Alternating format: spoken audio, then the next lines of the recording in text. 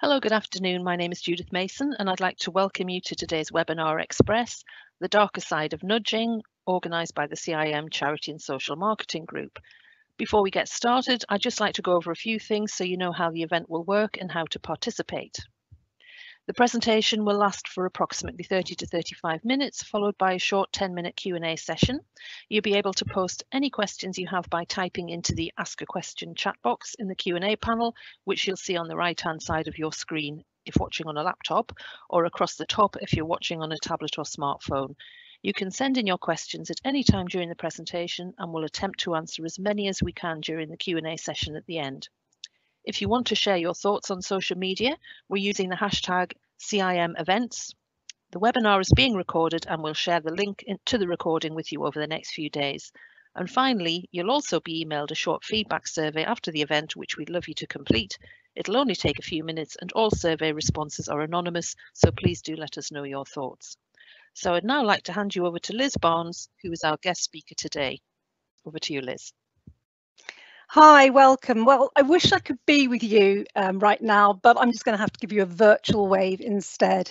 So my name is Liz Barnes. I'm a fellow of the Chartered Institute of Marketing. I'm an experienced marketing professional and a qualified behavioural scientist. So the business that I run specialises in behaviour change, and we use many different disciplines to inform this, which you can see in the diagram below. Our main services include strategic marketing, customer experience strategy, social purpose marketing, and behavioural insight.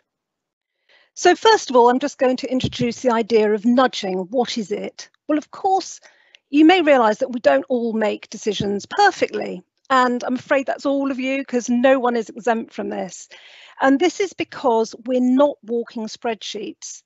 I mean, I can't, and I'm sure you can't either, calculate every decision, every option that you have, and all the consequences of the decisions you make. And in fact, what you may not realise is that most decisions are actually made without conscious thought. So when you pick up the keys or your phone in the morning, or you smile at someone. And nudging exists because we sometimes need help to make better decisions. Let's look at some terminology now. So choice architecture is the physical, social and psychological aspects of the context that influence us. It's the way we organise the context in which people make decisions. Now, the next one you'll see is a definition of nudge. I'll just let you read that. So what nudges are doing is that they're steering us towards behaviour. They're creating environmental conditions that trigger a shortcut or a heuristic strategy. And often the objective of nudging is to influence choices in a way that will make choosers better off as judged by themselves. So nudge marketing, well, it's a new-ish term, but it's not necessarily a new concept. Nudging was popularised by the behavioural economists Thaler and Sunstein in 2008, and it's primarily been used by governments to influence behaviour, for example, for savings or organ donation. But in fact, marketers, of course, have used the tools and tactics of nudging for many years. And have a look at that countdown timer there. That's one, a classic example of something you might see online. Or a button, these easy click buttons, one click button that always makes us buy, possibly without thinking. And of course, nudges are used right across the marketing mix. Nudges can remind us, so notifications that drop through all the time, or a notification from a hairdresser, or a notification about cart abandonment. They can reassure us, and you'll get to see those notifications saying other customers have bought this, which is about social proof. Of course, they can educate and inform us and show us what speed you're driving at, for example. And often they're used basically to nurture us as we progress along our journey. So things like cross-selling, upselling, and personalising the content to make it easier for us to buy. So why do we nudge? Well, it's often cheaper and more effective than advertising promotion. And the advantage is that it avoids costly processes, regulation and bans. So we're going to have a look at dual process theory and cognitive biases and heuristics. Marketers actually want to encourage certain behaviour, and that's where nudging comes in. But of course, with every judgment or decision that's made, there's a battle between our intuition and logic. And as I mentioned, we use our intuitive systems and our intuitive way of thinking more than we realise. In fact, we've got kind of two systems in our brain working complementarily. So we have system 1, which is our fast, automatic and intuitive brain, and the system 2, which is slower, analytical, reasoned, responsive type thinking. Now, what's interesting about system 1 is that there's actually systematic biases in the way that we think. And this means that we can actually predict some automatic behaviours. It means that we can identify how and why people deviate from rational thinking. And this is what we mean by a cognitive bias. It's a systematic error in our thinking. And a heuristic is a cognitive shortcut that makes decisions easier for us. And this is because we as humans actually are quite lazy. We prefer convenience over rationality. And what nudging is doing is it's capitalizing on this by making our decisions feel more natural or automatic. And it's important for you to understand this because marketers and nudgers tap into these biases and heuristics. And as we know, marketers have actually done this for a long time. So here's a question for you. When are we actually simply using these biases and heuristics to help people make better decisions? And when are we using them for our own ends or dark purposes? So why is nudging under scrutiny at the moment? Well, the talk was entitled The Darker Side of Nudging, but it's not just to point out bad practices and make you think whether you're guilty or not of these. It's also about why nudging might not necessarily be the most helpful tool because of its darker side. We know much more about how people are making decisions nowadays, so this is one reason why it's under scrutiny. And nudgers and marketers have taken advantage of these biases, unfortunately, and not always honestly, and not always with the recipient's best interests at heart. And of course, transparency is sometimes lacking, and this has become a main ethical concern of nudging. We might have disregarded individuals' preferences. And the one that's really bothering me at the moment is the power of AI algorithms, because they've become more common, but of course they're hidden both from the recipients, and in reality, they're often quite hidden from the marketers that are applying them. And this means that we are nudging in directions that we don't fully know about and can't always control. Now, this has arisen as well because AI is learning from customers' past behaviours and their revealed preferences. But when you think about it, customers may not necessarily be acting in ways that benefit them all the time, may not have their best interests at heart. And first, second and third order preferences come in here, but that's a debate another time, I think.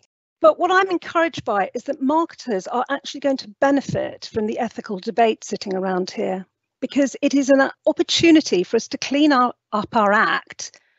And of course, we actually also need to get more knowledgeable about ethical practices. So let's just have a quick look at marketing ethics here. Well, I'm sure we all want to be on the right side of that line. We want to think as marketers that we're happy with persuading and informing rather than manipulation or coercion. In fact, marketing practitioners rank manipulation of emotions among the most unethical behaviours, particularly when we're manipulating fear, shame, anxiety or guilt. And here's just another reminder that there is a continuum of ethical practice. On the left, this is about our legal obligations as a very minimum, and then all the way through to the right, where we're trying to apply the highest ethical principles, which is going to give customers the greatest confidence and satisfactions. Also, customers are demanding more these days regarding ethics, if you think about ethical sourcing or fair practices. And we do have ethical code of conducts, and here's one, for example, for marketers from the American Marketing Association. So that's the background of marketing ethics. Now we're going to look more specifically at nudging. So I'm going to take you into an area which describes type 1 and type 2 nudges. Now, the vertical axis here is showing the rational system 2 decision making at the top, and at the bottom, the system 1 intuitive decision making. And the horizontal axis is showing transparency on the left and coercion on the right. Now, interestingly, type 2 nudges, actually, which are deploying the rational thinking, they generally have greater public approval. And what they are doing is they're working on the choices, whereas type 1 nudges are working on the behaviours. So I'm just going to take you round here and show how it works. So we'll look at number 1. These are the transparent type 2 nudges, which prompt decisions which empower people to make informed choices. So the sorts of things you'll know about is footsteps encouraging you to take the stairs rather than the lift, or the fly in the urinal, or even seatbelt alarms. So not really many problems there ethically. We start to have a few more challenges at number 2, and choice architects are going to have a big responsibility here because recipients can't choose to avoid the effects of the nudge. And this is because the behavioural response is automatic. So the intent of the nudger becomes really important here. The nudge is actually only apparent after the fact. So an example here would be road illusions that help you to drive more slowly, or relaxing music, or the lovely coffee smell that may encourage you to buy more. Number 3, now we're starting again to have more challenges ethically. So there's going to be a need for tighter boundaries.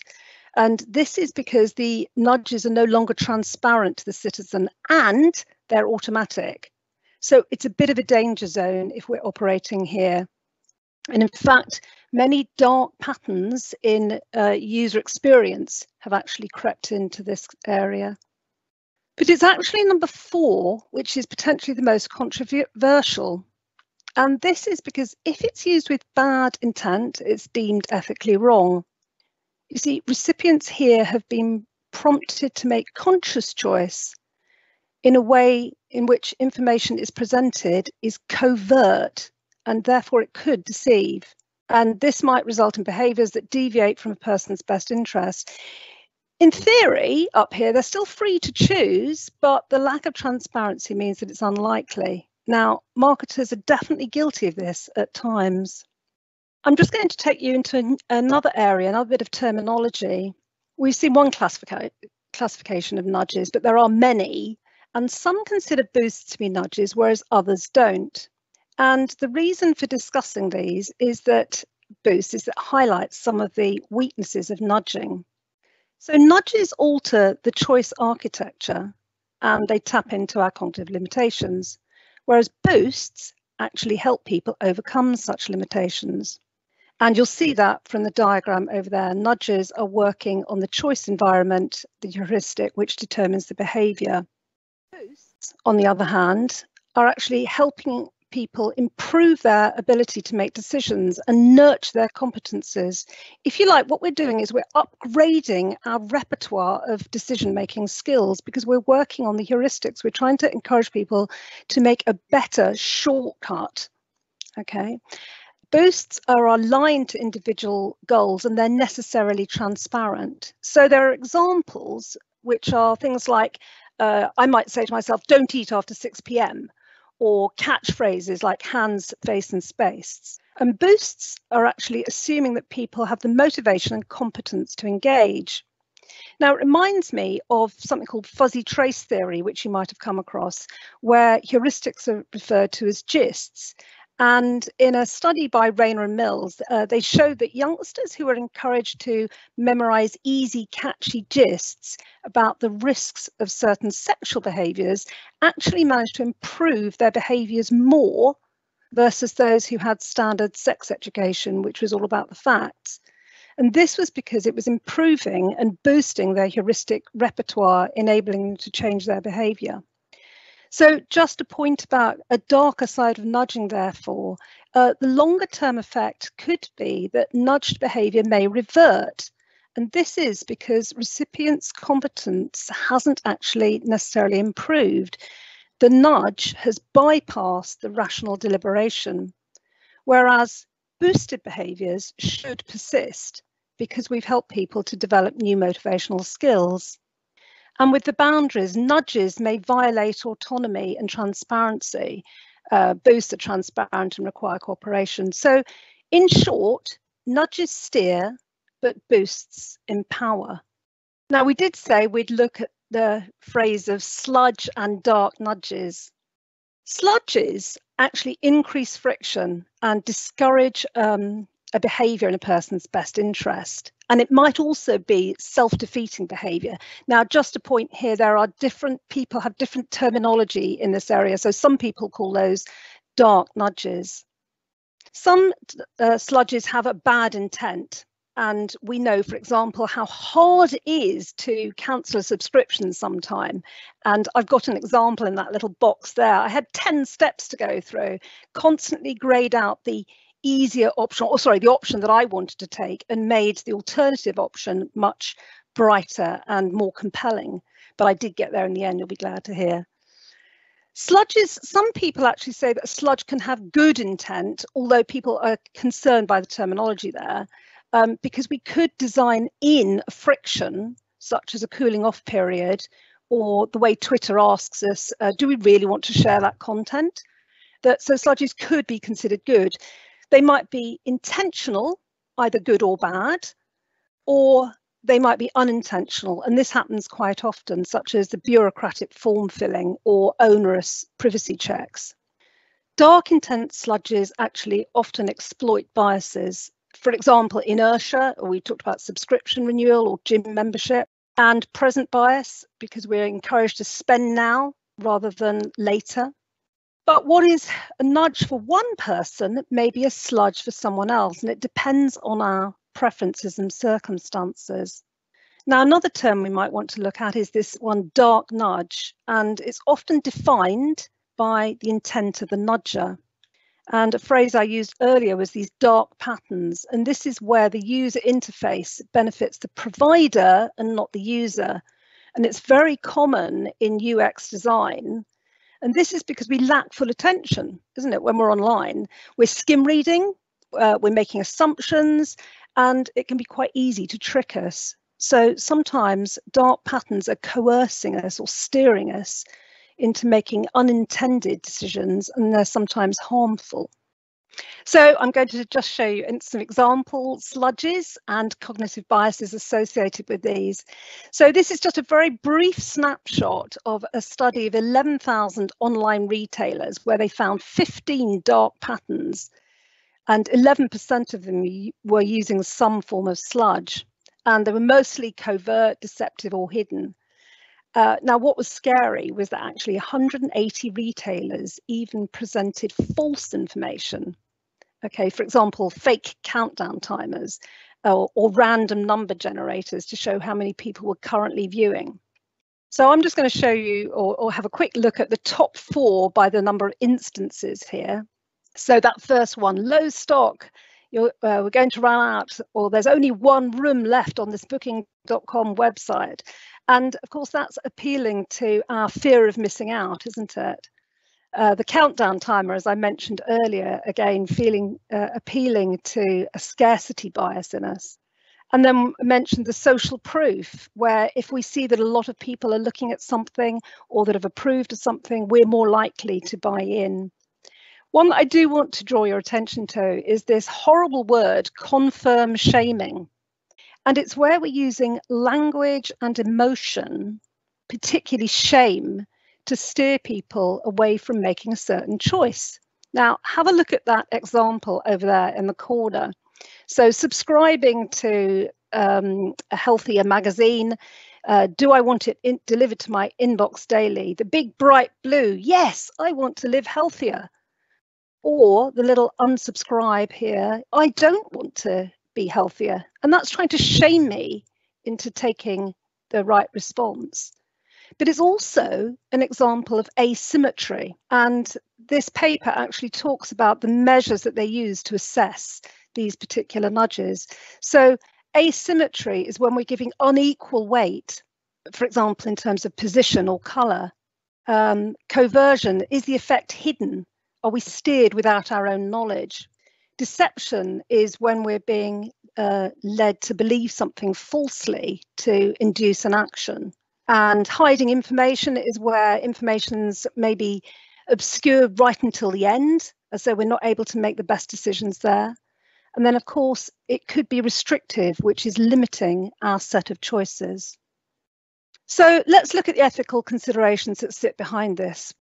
Nudges can be considered manipulative. They might undermine an individual's ability to make their own decisions, and it assumes what's good for you. So here we just have some examples of most of the ethical considerations.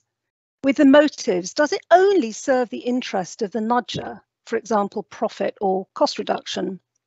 Now, people who are nudged are more likely to be critical of nudges based on selfish motives, for example, profit, versus nudges with pro-social motives. But they're more likely to object to nudges that don't benefit them personally. So can you see the irony there? We also need to think about the preferences of the nudger, of those who are nudged, but who actually judges the best interests, and how do we know what preferences we have? We need to look at fairness, different circumstances. So some people who are less economically secure may benefit more or less from a certain nudge. We need to consider autonomy. Do the nudges truly preserve choice? Are they easy to opt out of? And do our nudges protect privacy?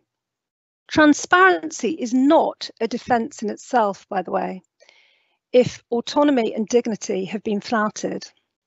People may feel manipulated if they have a perceived loss of autonomy, even if their choices have still been maintained. What about excessive convenience? Because if people are in an inattentive state, then their active choice may have been diminished. We need to consider agency. So type 1 nudges may reduce our ability to make decisions, or we might be reducing our ability to self-control or self-regulate. And there is an argument here that nudges can be infantilizing. So it's important that we preserve dignity and respect. And finally, the effect of nudges. We need to sustain behaviour change. Quick word on manipulation. So this is what Sunstein says about manipulation. Do take a look. Certain nudges may therefore be considered manipulative, okay? But much advertising and promotion actually appeals to system 1. So we're kind of used to it. And sometimes we may consent to being manipulated to speed up our decision making. I love taxing my car online and the easy processes that I am nudged through to enable that. And I will therefore allow or expect it under certain conditions. For example, we're happy to see graphic warnings on cigarette packages to steer us away from smoking. So just for a bit of fun, I'm going to show you a few more examples of practices with dark potential. There are many, many out there, and we're going to give you a reading list and some resources in a few days' time. So you'll know about the decoy effect. So this is where we introduce an irrelevant product, which is high, maybe it's got a high price point or it's poor value. But the point of it is it makes the others look good. So it nudges us towards the standard regular one, which makes us a good amount of money. Now we accept it with coffee, but just a thought, what about charitable giving or pro-social behaviours?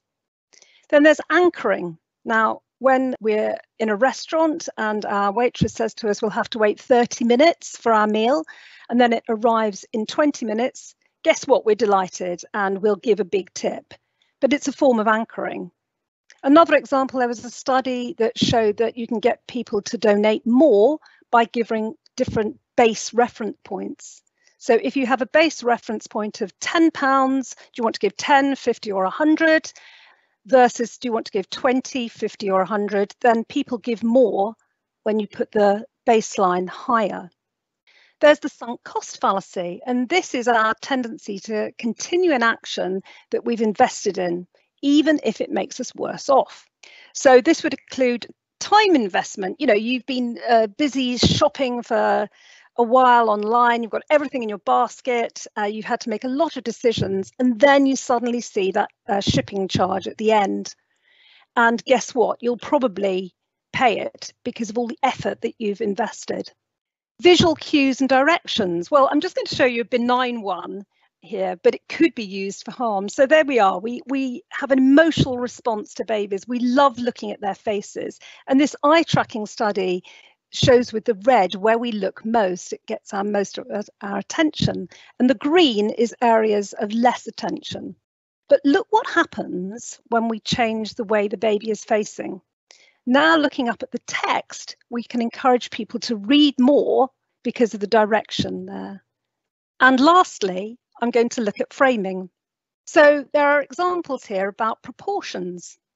A charity donation, if the message is 5 in every 1,000 suffer, that gives us some idea. But if we actually converted that to 0.5%, it wouldn't be so interesting.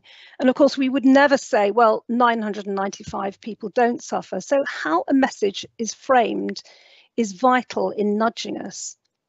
And then there's loss frames. You probably know that people sense a loss more than a gain. And there was a study showing that a message talking about preventing death rather than saving life led to more blood donations. And then we've talked about emotion in that picture already. So why might these be problematic? Well, we gave you examples in the previous slide there. It could be that they're frictionless. We've made things too easy for people. And also, if we're appealing to impulsivity, inattention, or immersion, there could be some challenges. So now I want to move into the area where we can help you, okay? Giving you a couple of frameworks here. This is one from the BVA Nudge Unit, who say that it's not good enough just to say ethics is a grey area and not deal with it. They actually want us to score ourselves. Are we on the light side or the dark side?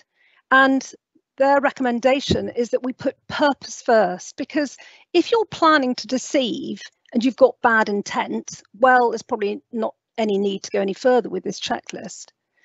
It also looks at the beneficiaries, preserving choice, outcomes, and will you stand up to scrutiny?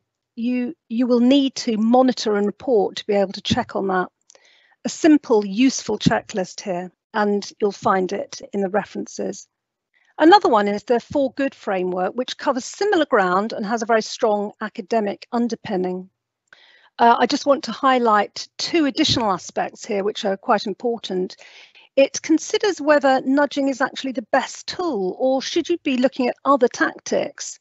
And it also asks us to look at the role of the designers and the policymakers, and also the basis for their authority and expertise to be deploying nudges in the first place. So this slide really is a summary of nearly everything I've said earlier, so you can look at this at your leisure.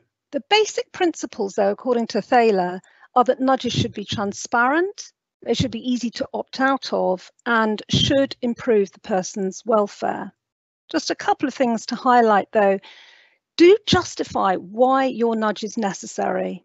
And remember that you need to determine the preferences and goals of your target audience, and with their best interests in mind, as judged by themselves, which might mean that you need to do additional research. And finally, just having a thought about unintended effects. Make sure that you assess the costs and benefits of nudging to both you and to those that you nudge. And please look at majority audiences as well as minority audiences. So going forward, well, in November 2020, the UK announced that it was going to set up a digital markets unit, which is a tech regulator to oversee digital platforms. And that has been done partly in response to these growth practices. So what I want to urge you to do is to examine the empirical evidence. There is a lot out there in the academic literature. It will show you which nudges work, how they work, whether they're causing adverse behaviours and reactions. They'll look at all the different types of cognitive biases that are being tapped into. who they work for, any unintended consequences, and also sometimes comparisons with other tactics. So that's a really good starting point to go back and look at empirical evidence. And you can also test your own nudges, different nudge types, other tactics, and consider reporting and publishing your findings, because really you should be willing to defend your nudge publicly. And the sludge audit. This is where you go back and do a deep dive and look at your own practices and what you're doing and which ethical boundaries you might be crossing over. So use a couple of those examples, the cheat sheet or the 4 Good framework, to help you do your audit. And also, let's support one another. So Rob Chestnut, who was the former chief ethics officer of Airbnb, has written this book called Intentional Integrity. And in it, he talks about how Airbnb encouraged staff to become volunteer ethics advisors, so on the ground. And their job was to support other staff with their day-to-day ethical challenges. And it was meant to be in a non-confrontational way, because what they believe is that it shouldn't be left to just one person at the top of an organization or the boardroom, that actually we can all help each other and work together on solving some ethical challenges. So just encourage you to discuss these internally. And of course, we can make use of communities of best practice. And the good news is that this CIM group here would be an ideal way to do that. So thank you for listening. Here are my contact details. And as you know, this has been brought to you by the CIM Charity and Social Marketing Group, of which I am Vice Chair as well. This is how you can join the group, that link there. And of course, do please come and join us on the LinkedIn group and follow us on Twitter. Thanks very much, Liz. That was great. We're now going to have a 10-minute Q&A session. As a reminder, you can still submit your questions via the chat box in the Q&A panel. We've got quite a few questions already coming in, and I'll start off with the first one. Are dark nudges more of an issue in B2C, or do we see this sort of behaviour in business to business to the same extent? Oh, good question there. My instinct is that they are all over the place. However, it's possible that in B2C, we have learned, or we understand perhaps more about consumer behaviour. And so we've used tactics and tools that are more prevalent in the consumer world. We're learning from one another as well about dark practices. So my instinct is that they're possibly more noticeable in consumer behaviour, but I certainly don't think that they are unused in B2B. Could you give an example as a follow-up question on a similar topic? Oh, I think so many of the ones that we saw earlier can be applied to B2B as well. So digital nudges, even, for example, when we're encouraging people to buy with the urgency messages, the scarcity, all of those apply in a B2B context, don't they? We ask people to book by a certain time in B2B. We ask people, or we tell that there's only one place left. So I think many of the consumer ones are also used in B2B. Right. I might think of something as we progress. Yeah, sorry, it's difficult no when problem. you're on the spot. Come back to that if we need to. And the next question, if a nudge is pursuing a good welfare purpose, such as helping people to be healthier, does that override the ethical concern of making them transparent? Oh, lovely question. Okay, do you remember I said that transparency in itself doesn't trump everything else? So I think you need to go back to these frameworks that I directed you to say, to look at each element of those, because of course it may have good intent, but we need to examine all the subtleties and the nuances here. It's good intent for whom?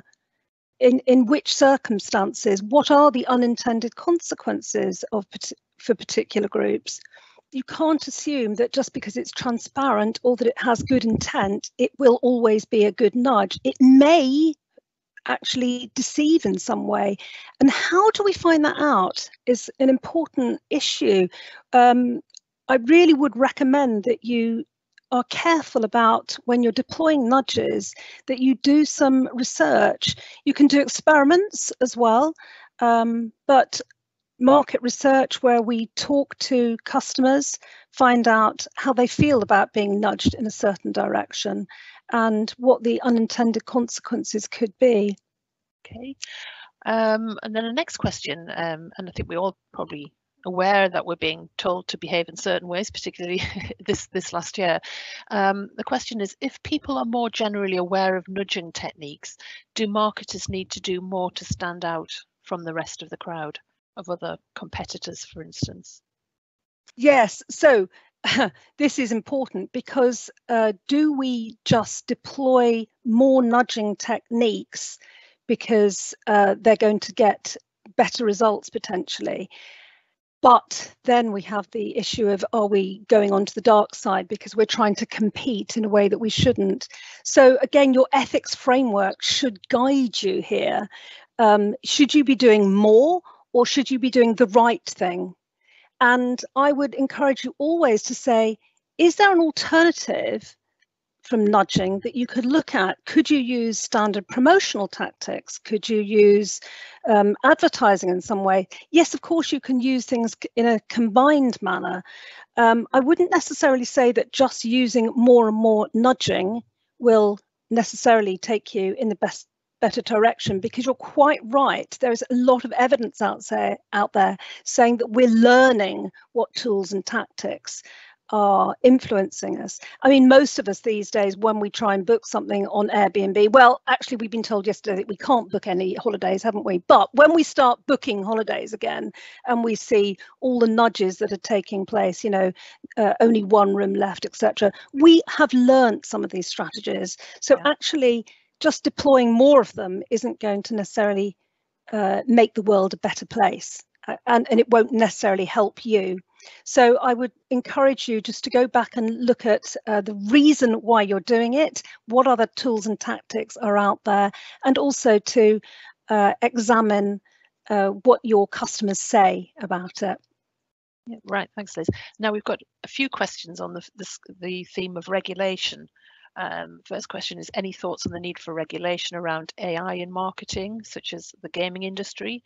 Another question, how can we regulate dark nudging or apply a code of practice? Any thoughts on that, Liz? Okay, so that's where I said that some new regulation has come in just recently. Well, sorry, it's not regulation. A new board is going to be set up, which it will be helping to regulate this, and it's almost certainly on the basis of these dark practices and the dark patterns that have crept in. So yes, I think we are going to be seeing more of it. We've already started to see it with things like cookie control, and the fact that airlines, for example, have had to take more care there. Yes, codes of conduct, it would be something that marketers should be developing more in terms of these dark patterns. And AI was your question, wasn't it? Questions, yeah. Yeah, I think gambling is a particularly frightening one there, particularly in terms of the nature of its immersive nature and secrecy. So I am expecting to see more in terms of regulation, and I would actually also like to see more in terms of codes of conduct and sharing on this. Right, thanks. And then we've got a question. How can you segment audiences effectively and reduce the cognitive bias? Cognitive bias, we are all susceptible to it, and it's something that we can't control. Okay, so actually trying to reduce it may not be the right question. It might be that we need to either help people become aware of what cognitive bias that they're tapping into, and therefore demonstrate which course, which patterns, what options are open to them. There are so many cognitive biases as well, so you can't sort of generically reduce one. So it's maybe a question about helping people become more aware of their biases, perhaps. And the point that I was talking about boosts, which is we develop people's heuristics, their shortcuts, and enable them to make better choices. That's a different way of approaching it. So have a think and take a look at whether your nudge could be turned into a boost instead. Okay, thanks. I think we've got time for perhaps one more question, so we'll finish on a topical one. And this isn't my opinion. I'm just reading out what the question is posted. Is the government's use of emotional and shaming nudging ethical in COVID issues? Well, guess what? I don't think I'm going to answer that personally. I think this is one for the floor. For I everyone. wish you were all here. I could take a quick straw poll and have a look. Yes, good question, isn't it? Do I have an opinion on this? Are they shaming? At times I feel somewhat embarrassed or shamed, and maybe you too. Does it influence the way I behave? Yes. Well, there's something called reactance, okay, which is where if we feel nudged in the wrong direction, then that can cause us to react, and this can cause unintended consequences. So I might behave even worse, even more badly, because the government's told me to do something and I felt shamed by it. Okay, so yes, they do have to be very careful about messages. And again, friends, this is why I say to you, test your nudges, check what these potential backfire effects could be with your audiences, because you don't want to fall foul of them. So I didn't really answer that question, did I, Judith? But is that fair enough? I think we've all got our thoughts on that anyway, but it was quite Yes. an interesting one to end on in the current climate. And on that note, it's just to say thank you, Liz. We've had some great questions there. We'll be sharing the resources list Liz referred to in her presentation, along with a link to the recording of this session in a few days' time. I'd like to say thank you to Liz for today's presentation, the Charity and Social Marketing Group for organising the event, and a thank you to everyone for attending. We do hope you found it interesting and worthwhile. Our next webinar express is Focusing Your Brand and Marketing on Recovery and Growth, and that will be on Tuesday the 16th of February at 1 p.m, hosted by CIM Wales. You'll find it listed on the events page on the CIM website, where you'll be able to find out more information and to register for the session. Once again, you'll shortly be receiving a survey on today's event, and we'd really appreciate it if you could provide your feedback. So on behalf of CIM, thank you for joining us, and we hope you enjoy the rest of your day.